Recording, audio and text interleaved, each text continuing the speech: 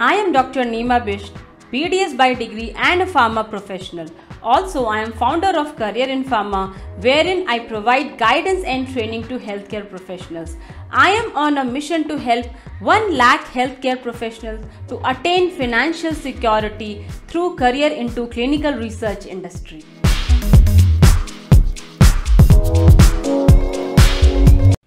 Hello everyone.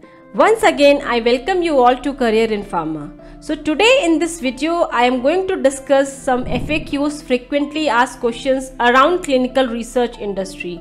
And I hope by the end of this video, you will get answer to your questions. Okay, so let's begin with FAQs. So first common question is, what is exactly clinical research industry? So clinical research means clinical trials. So this industry is related to clinical trials, and clinical trials means bringing any new drug to market. If the pharma company wants to bring any drug to market, then for that they need to run clinical trial.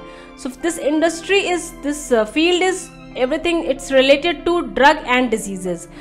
Because diseases are there, that's why drugs are required, and also old diseases are there for which permanent cure is not there. So all the activities which happens around clinical trial comes in clinical research industry. Second question, who all are eligible to work inside this industry? So all life science graduates, including healthcare professionals. So life science graduates means BSc Zoology, microbiology graduates, BSc Biotechnology, BTech Biotechnology, and if I talk about healthcare professionals, then all dentists, physiotherapists, nursing professionals like BSc, MSc Nursing, MBBS, MD people, and alternate medicine graduates also like BA, MS, BA, HM and BOMS. All are eligible, and as per our degree, we all get work inside this industry. Other question is, what are the different verticals to clinical research industry? So many of keep asking me that if clinical data management is same or clinical research is different, or what all this is. So let me tell you that main thing is clinical research, clinical trial. Because clinical trials are happening, that's why we need management of data, that is clinical data management. We also need medical writers to write various reports inside clinical research, that comes the role of medical writers.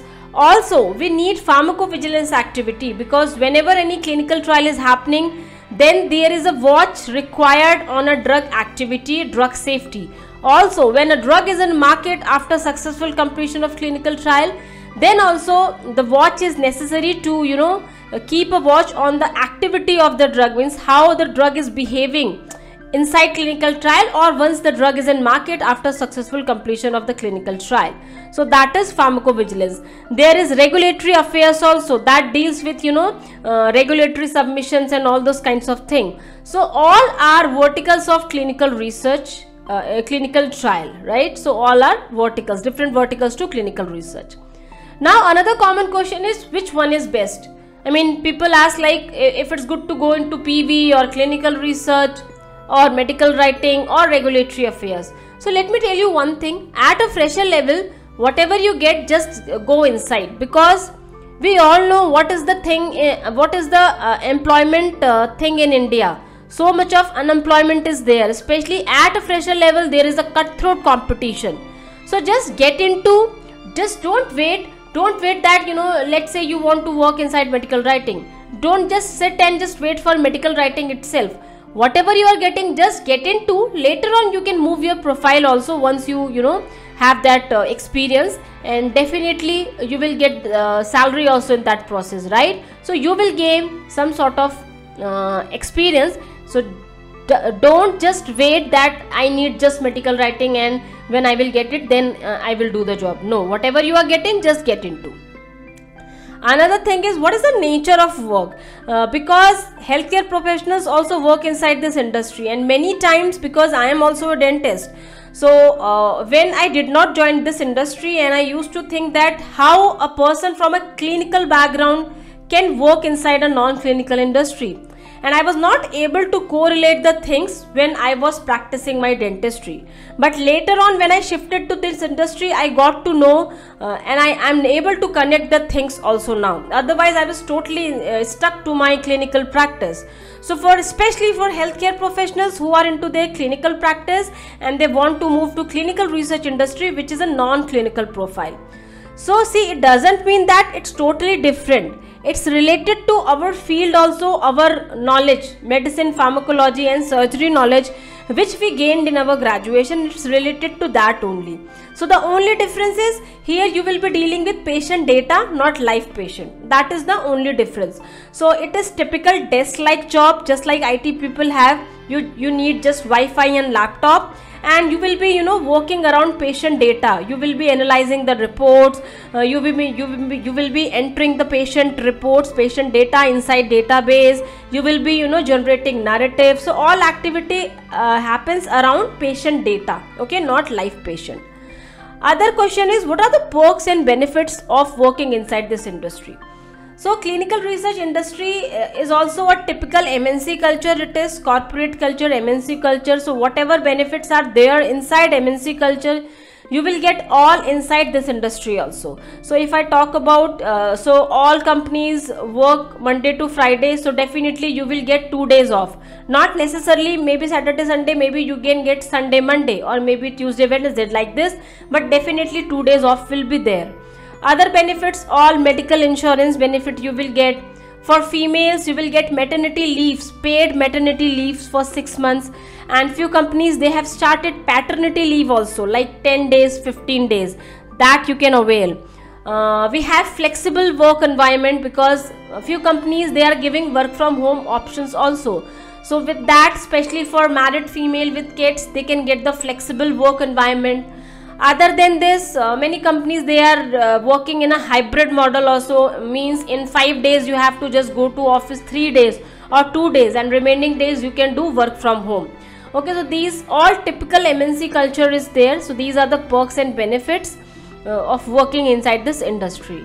Now another frequent question which I get is, how fair are the chances to settle for any abroad location? So yes, this is very good industry to start if you looking for some settlement for any abroad location, because I always keep telling in my videos that clinical research is the industry which all started from other countries, okay, because India not invest so much into clinical trials, but other developed countries, they are doing so. Their government is investing money into research.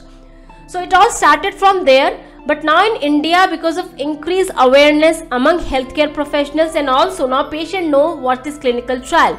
Because of all these factors, in India also it's emerging and definitely will boom in coming years. So there are very good chances to settle abroad, and to know more like how you can go for the same, you can watch my previous video. I already made a video on how you can have career opportunity into clinical research industry for abroad location. You can go through that video. Another common question is, what is the basic starting salary? So I will talk about, like, if you are a life size graduate and other healthcare professionals except MBBS MD, then your basic salary may vary. I will talk about in terms of CTC. So it may vary from 2.5 to 4 and 4.5 lakh at a fresher level CTC. Okay, so this much variation is there depending on company, location, everything matters. And especially for MBBS MD guys, if you are starting at a fresher level inside clinical research industry, very easily you can get a CTC of 5 to 6 lakh up to 7-8 lakh also, depending on the company. Okay, another question is, what are the basic IT skills required for this industry? Because many things that, because especially healthcare professionals who are coming from clinical background. So being from a clinical background, we all know how much we struggle to work inside any technical thing, right? So technical thing is not good for clinician, the person who is coming from a clinical background. So many get scared also, like they have to work, they should be having a high IT level, high IT skills. No, nothing like that. You should be knowing just basic things, means Microsoft Word, Excel, PowerPoint, that's all. Yeah, basic thing is required. And definitely see, no one comes with a high speed or efficiency. Definitely when you start working on these documents, Microsoft Word things, you get your speed automatically with your experience, because in daily to daily job you have to do the same thing, then automatically that speed efficiency comes. Okay, another important question is there work from home opportunities available? So for this, let me tell you one thing, that few companies, they are providing work from home options, but at a fresher level not so much opportunities will be there, because in COVID it was there. In COVID-19 times it was totally work from home, but now after COVID-19 era finishes, now companies started calling employees to office, and they are working in hybrid model also. Okay, but for a fresher it's very important to go to office, because at a fresher level you will be in a training period for, let's say, 4, 5 or 6 months, and training period, to give training, it's little bit challenging if you are doing work from home. So maybe at a fresher level you have to go to office, and you manage the things accordingly. Later on you can ask for work from home options or hybrid thing also, depending on how are your relationship with your managers, and what is your how is your relationship, and how is the working inside. Okay, all these things matters. And otherwise few companies are there who are giving, but suggestion is not just wait for work from home. If you can go to office or you can relocate, be ready for that also, and later on you can take work from home options. Now the question comes, what are the working hours and shift? So mostly working hours are like 8 to 9 hours, and mostly inside clinical research industry companies work in shift, because mostly the work which is coming to India is from like United States, European countries, Australia and other countries. Okay, so because of this time zone difference, mostly companies work in 2 shifts. One is morning like 5:36 to 2:33, another is like 3 or 3:30 to 10:30 or 11 at night. So these are 2 shifts. Few companies, they work in journal shifts also, like 9 to 6 and 8 to 5. Okay, so this is about working hours and working shifts. Another important question which many times healthcare professionals ask, that along with clinic, can they do this job? So let me tell you one thing, that it's a proper job. Okay, it's not a if you get a job inside clinical research industry, then it's not a part-time job, it's a proper job. So you can't run your clinic along with your job. Initially in your transition phase, initial phases, definitely you can't run your clinic. So for that period you can hire someone, you can give salary to that person who can take care of your clinic in your absence. Okay, so yeah, you can't run clinic along with this job. Okay, so you can focus on your job and you can hire someone for your clinic. By this way you can do the things, and on weekends maybe you can serve the patients also. Okay, last question is, which is very important and common questions, because many times many healthcare professionals, especially who are coming from some medical background, dental background, or physiotherapist also, or alternate medicine graduate, who invested a lot of money, energy and time into their graduation studies, they think that once they completed BDS or MBBS, or for that matter BHMS, BAMS or BPT, they think that this is enough and this is end of the studies. After that there is no requirement of studies. So let me tell you that nowadays world is changing a lot. Okay, so the only thing